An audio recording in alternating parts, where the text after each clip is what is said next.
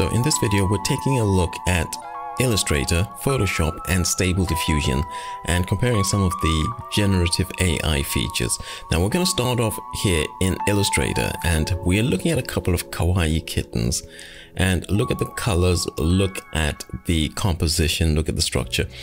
The simple request here was to create kawaii kitten smiling high quality vector style rainbow background stars and planets color splash furniture.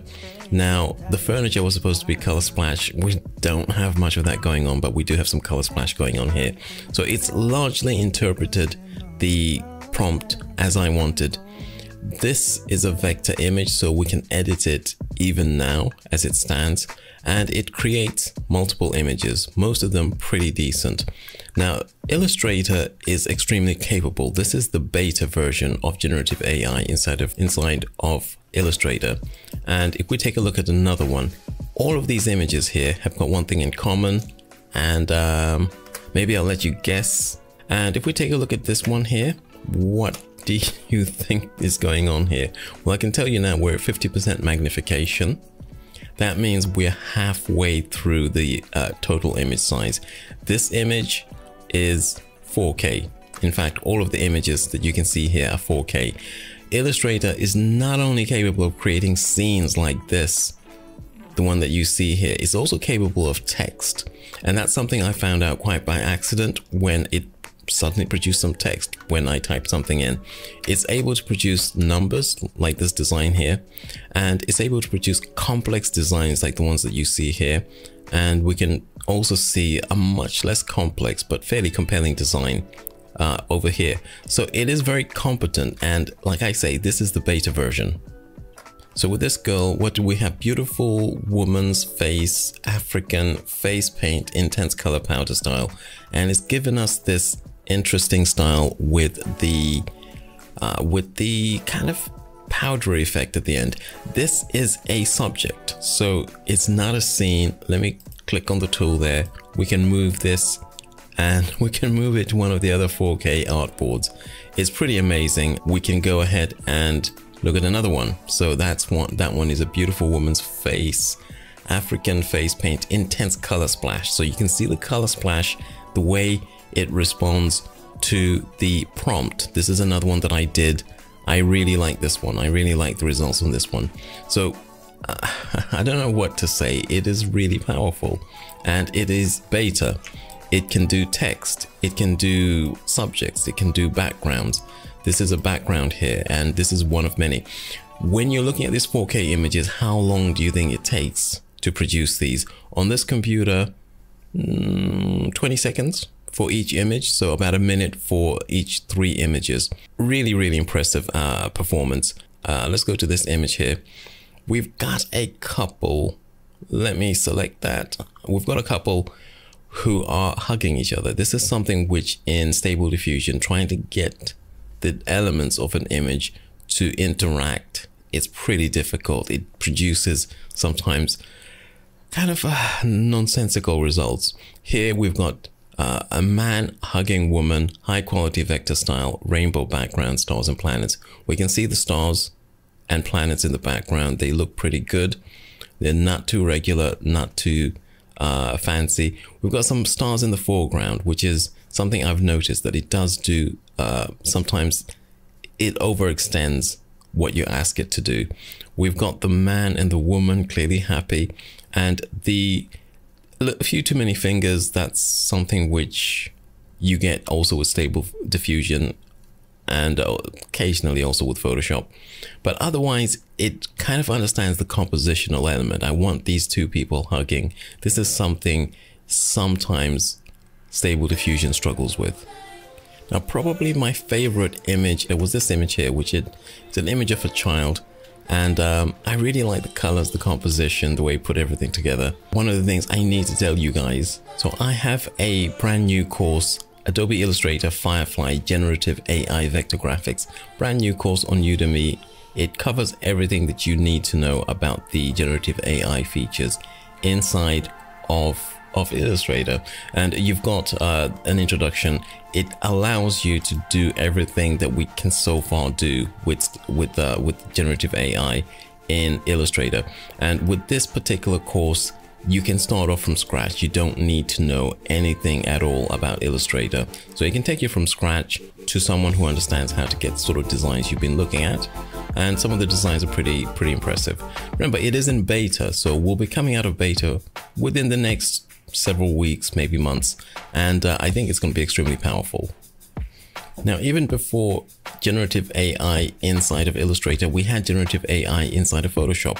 You can see here we've got a design which I was working on. Let me go ahead and remove the some of the compositions that I created. We've got a woman holding a coffee cup. Initially, I asked it to rework that coffee cup, and you can see it did that there. We can go ahead and look at some of the compositions that it came up with. Not always coming up with the right number of fingers, but generally speaking, doing a reasonably good job. Starbucks coffee was the prompt there. Something a bit more adventurous, and some of the results here are pretty impressive. We have a prompt holding a hamster, cute, cartoonish. So you don't need to be an expert in putting down prompts in Photoshop and in Illustrator. It's a bit of a skill. You kind of learn it as you go along.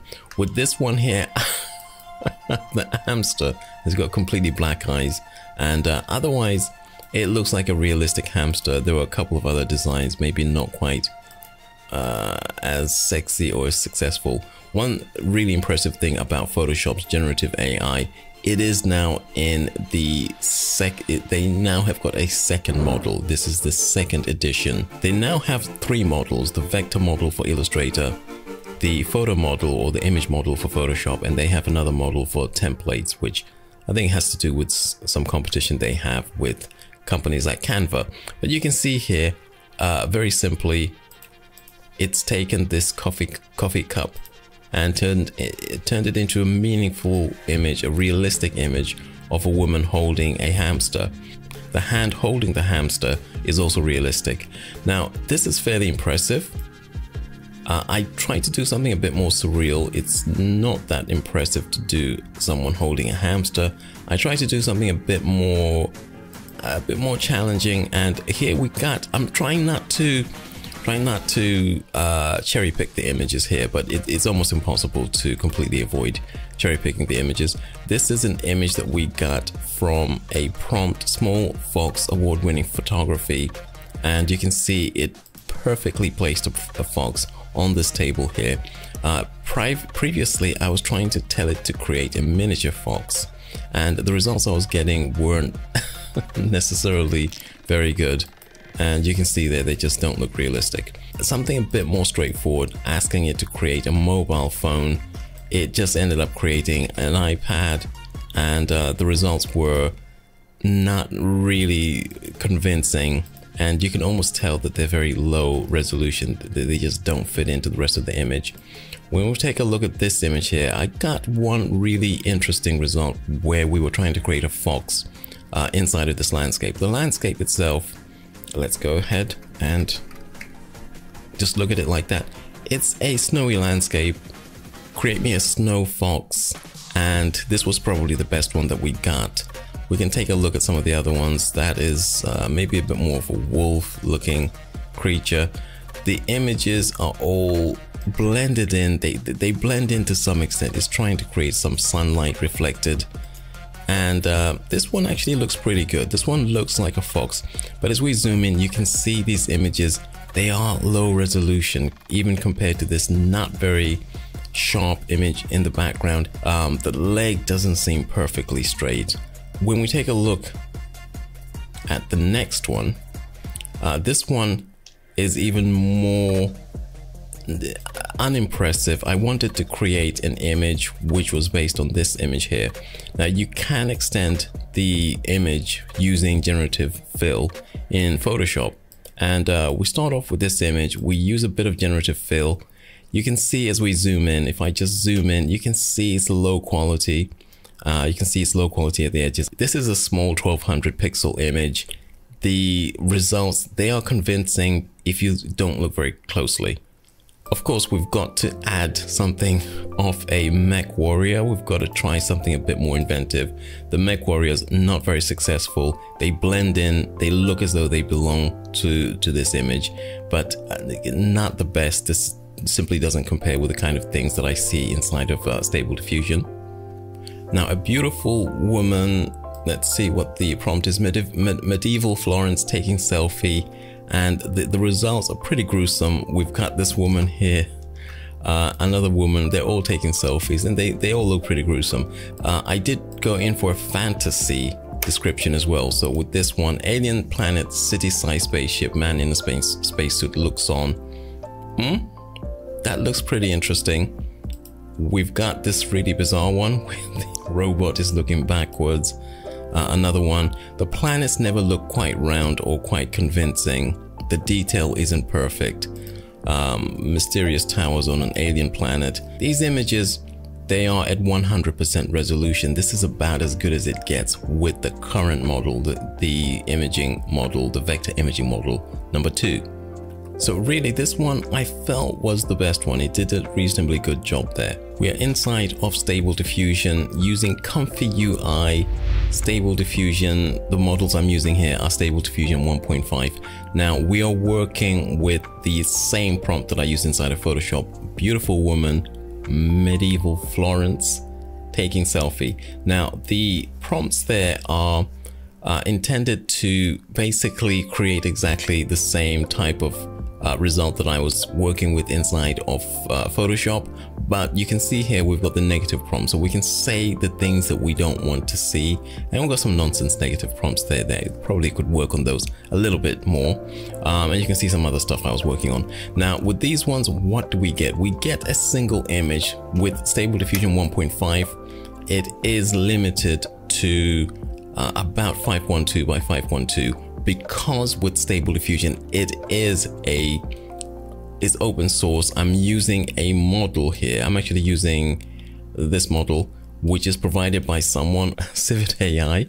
and I'm also using another model and another bunch of models here, which are contributed by a Chinese company. I think Tencent contributed these ones. It's open source, so you've got Stability AI producing the main software that we're working with. Then you have other people generating other models that we can use. ComfyUI did not exist for the first 6 months that Stable Diffusion existed. It's a relatively new invention, and it's very good at allowing you fairly precise control over how you create and use images. You can see here the results that we got. If I zoom in, they are much better than the ones inside of Photoshop. Same prompt. And how is that? Well, what we're doing here is we're using two photographs. We're using this image here and saying, create me a woman that looks something like this. And then we're using a second image. This is an image, probably got it from Adobe stock. This one is Florence. So I'm saying, use this image and then combine it with this image. It gives us this ability to control the output. So we now have a couple of women inside of a medieval Florence. They look exactly, this is what I was looking for with a prompt. I was looking for women in Florence taking a selfie, not modern women, but women in medieval Florence. That was the intention. Even though the images are fairly small, we can boost the size. So this is the first iteration. We can then boost the size and create a much larger image size. This is using some of the other models contributed by other specialists in the open source community. Now this is Stable Diffusion 1.5, and I can increase the size from 512 by 512 using various techniques to a point where it's as large as the images that we were working with inside of Photoshop. And if I wanted to go even larger, it's possible for me to do that. Now Photoshop gives me several images every minute or so. I can create several of these images, scale them up if I want to inside of this software. About one group of these images every minute. So in terms of the speed of processing, it's about equivalent to Photoshop. I do need a more powerful graphics processor but I don't have everything going off to Adobe to be processed on their servers. The images can be quite a lot larger. And if I was to move to Stable Diffusion SDXL, the one that came out this summer, it can produce images that are much larger than this, much larger. It can produce images as a starting point that are 1024 by 1024. Now, I do have Stable Diffusion courses, of course, and on one of my courses, we discuss how to use ComfyUI to create images that are large landscape images, even very large portrait. And that's something which we discuss a bit later on, not with this particular course, a bit later on in another course. I'll have a link to this course. You can actually join it using the link in the description at a significant discount, and the same for the Illustrator course as well.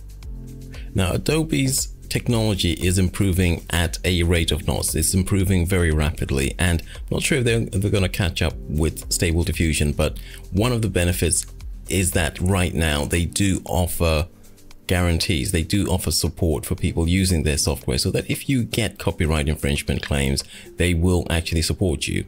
But there are some negatives. So the Illustrator features that we were looking at, they're still in beta, so we can't actually use them commercially. That will take a bit of time. And they also say there's a whole bunch of things that we cannot do inside of their software. We can't do things that are explicit and so on. Some people do need to work on things that are very graphic.